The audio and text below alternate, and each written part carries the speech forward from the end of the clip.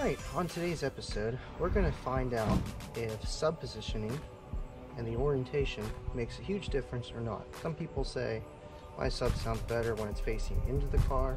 Some people say it sounds better when it's facing the rear of the car. And we're going to go over all the orientations of which way sounds the best on the meter. What we're going to do is we're going to take out these two Kicker L7S's. This is the daily build, grocery getter if you will, to CXA 1800s. Gain matched, does a 46.3 at the kick, 43 at the headrest, sealed up, 50 hertz, you know, no wasted information here.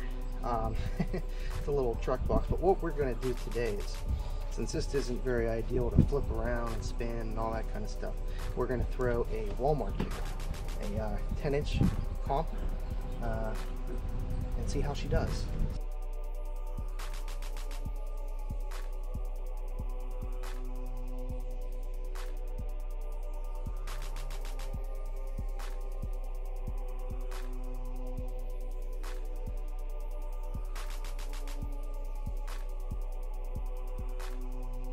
Let's go unhook the truck system.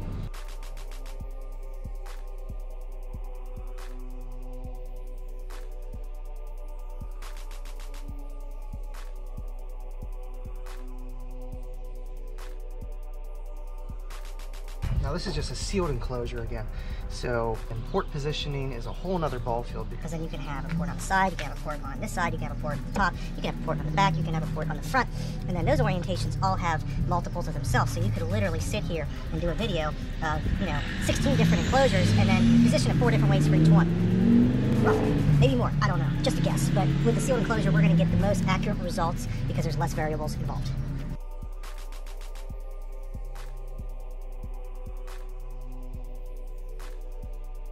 What we're going to try to do is find the peak of each orientation and see which way yields the most score.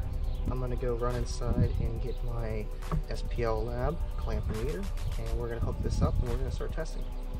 I just wanted to go over a few things here, where the meter is placed and all that kind of fun stuff. So we have the laptop here, we got the meter here at the window, and what I'm doing is I'm putting it in the middle, so we get an accurate result rather than one side or the other. The windows are sealed, doors are sealed, to try to get a more accurate result rather than, okay, if the sub's on this side, is it going to be louder because of the wavelength? And there's more to this eventually as well. And don't mind the rat nest back there, but that is the clamp hooked up, and there's the laptop, and we're going to get going here. What we're going to do is just try to find the peak. Now, given the amount of power you put to a driver, the impedance curve and all that kind of fancy stuff you don't need to know about, the peak will change. Sometimes it'll peak lower than it really should, or it'll peak higher than it really should, and then when you put power to it, it just either runs into mechanical limit or some other factor. We're going to try a shorter sweep, a little more power, but I had a feeling it's going to be in the higher range here. Alright, we got a good reading there. Clamping 155, 59 hertz. I'm going to try to dial that in, but that sounds about right for the sealed box we got back there. Main thing looking at is the power there. We're going to crank it up a little bit here. And you can see there, that little 10-inch kicker just took 524 watts. Not doing too bad. Our peak's around the same, 55 hertz. And you can see we're still clamping around the same. We're doing 63 volts by pulling 8 amps, so around 6 to 7 ohms or something like that. So that's pretty good, but that's why we're pulling some good power here. This amp has plenty enough to play this little 10 here, and that 10's rated for 150 RMS. So take it how you will, but heck of a driver back there, even just to take that for a sweep. So next, what we're going to do is do that 55 hertz, because that was pretty much full tilt, and I don't want to go more than that anyway. So and that was a volume 50 on the head unit, so we're probably clipping. But when you're burping, if you ain't clipping, you ain't loud. without a sweep, with a burp, we were doing about 500 watts and did a 34.8, and that's on the dash like I showed earlier. That's a pretty impressive score, even given the power and the cone area and all that kind of stuff and being sealed up. So now that we have a base of 134.8 for the sub back, let's try the next one in theory, where a lot of people do, where they think, well, if I have it firing towards me, it's closer to me, it's going to be louder. So let's see the difference. Right, here we go. As you can see in the back, we have the 10-inch firing into the cab. So what we're going to do is we're going to do a mini sweep like how we did last time around that ball field, see if it goes over the 34.8, and to see how much. Now between runs, I'm going to try to keep it even so that the driver gets a little bit of a cool down period per run, so we're not running into higher rise, less power, etc, etc. So we want to see around the same type of number of that 506 watts. This is going to change maybe a little bit, but we're mainly looking at the power and the dB and the frequency to see how much that changes. So let's reset this. I'm going to go a couple clicks down just to see the difference here.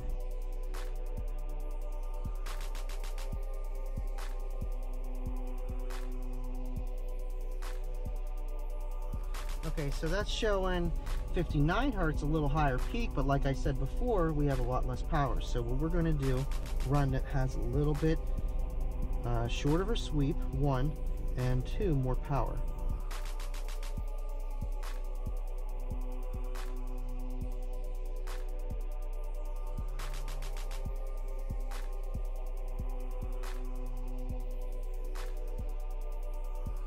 So we're going to try the 54 hertz, and then we're going to try the 55 hertz. See if there's any difference. Okay, let's see, we got 132.4, 380 watts. Now, another reason why the rise could be higher here is because there's less of a loading wall, boundary loading. Now, what that means is pretty much the sound bouncing off of something hitting the speaker. So what's happening is there's more or less resistance. Right now it's showing more, which is weird, but at the same time it could just be, like I said earlier, the sub getting warm. Let me go take a look, make sure everything's okay, and go from there.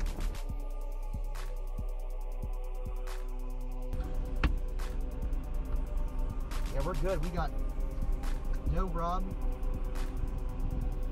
Probably just the coil getting warm. So what we can do is face it around again to get a more accurate result around the same power. Okay, what we're going to try to do is get 380 watts again at the 54 hertz, 55 hertz. It doesn't really matter, not for what we're testing. So we're going to try to get at 380 watts again and see what the score is between the difference here. What we're going to focus on is that power, 380 watts. That's just crazy where I couldn't even get 500 watts. I literally just spun the sub around. So it's literally making the sub, I think, since the sub has something to go against, it's keeping the cone from going farther out and reaching its mechanical limit, which is also stopping the power from being able to be made, because that was so easy to go over that 380 watts. I'll do it again. Here, we'll even do 54 hertz just to, you know, see the difference. It easily went over that. I had like 2, almost 3 more clicks to fly over that 380. So what we're gonna do, flip it one more time, backfire and forward, and see what happens. Because I bet you any money I'm not gonna be able to even get close to that. All right, we are back. We're gonna try to get 400 or 500 watts out of this all the way up, and I can't get over 300 watts. I literally cannot hit 400, 500 watts just for the simple fact that the sub is firing into the car. You would think it'd be the opposite, but no. It literally needs something to push up against so that the wind and that the pressure keep the cone from going farther than it should on the back run of the back way, or whatever you want to call it. I'm no physicist, I'm no, super professional at this, but at the same time, it's science and it's so cool. Let's learn more. Spin it around. We're gonna fire to the side and see what kind of numbers we can get then. Move the sub over to the left corner driver's side of the car so we can get some nice loading corner pressuring. So let's do a sweep real fast. So let's reset this. Man, I'm learning some stuff today. I didn't think I was going to learn anything today other than, orientation does matter.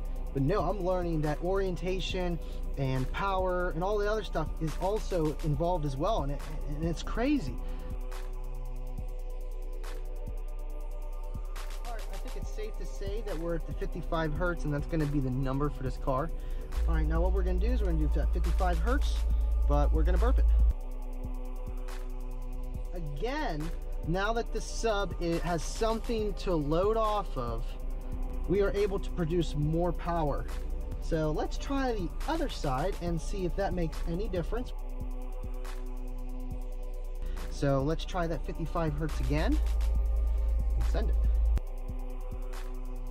Wow, so we got 572 at 133.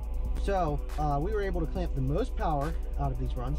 572 watts to that little Walmart kicker, which is pretty crazy. The next thing we're going to do is we're going to do sub up. So let's see how she does. That's really impressive because that's the most amount of power with a 133.5. I do believe that's one of the higher scores that we've received out of this. Let's see what else we can do. All right, now for this next test, what we're going to do, we got the sub firing back, but this time we have it a lot closer. So we're going to see if that makes a difference on the power level. What we're going to do is see what kind of numbers we can get. Again, full power with it all the way to the rear. One last time. We're going to try to see if we can overreach that number just by sliding the box back. Not louder.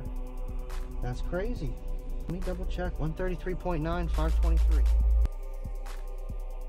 Now we might have other factors that are coming in where the battery might be getting depleted, so the amp's not able to do the same amount of power, but I mean, to be honest, we're right around the same, 507. With SPL and metering, every little thing matters. I could have had the sub a little bit to the left, a little bit to the right. All right, we're gonna do one more test. Just to nullify if you have the sub firing in, if that positioning makes a difference, because we metered it earlier with it closer to us. Now let's see if we have it firing the back of us, like farther away, but closer to the end of the trunk, if that makes a difference. So let's switch that real fast. Got the subwoofer in position and see what we come up with here. Look at that, 133.2. But that definitely is an improvement of just having the sub in your car fired in, that you can be decently loud if you have it all the way to the rear. It almost seems like in both situations, when it's closer to the rear of the car, it's louder rather than farther away, closer to us. All right, well, we learned a few things today. Orientation does matter. Now by how much, it depends the system.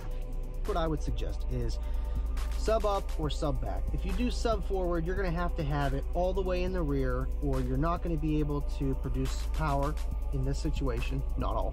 So it all depends what you have, what you're running with. This was just to get an idea of, does it really matter which way my sub is facing, which way, what positioning is, where my sub is in my trunk, does it matter? This is just an informational video for the new guys that don't have this fancy equipment to figure out how loud it is and how much power they're doing.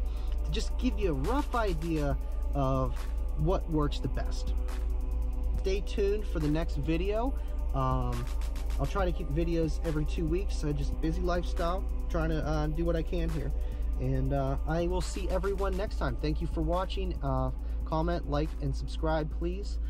Your support means a lot. Thank you very much.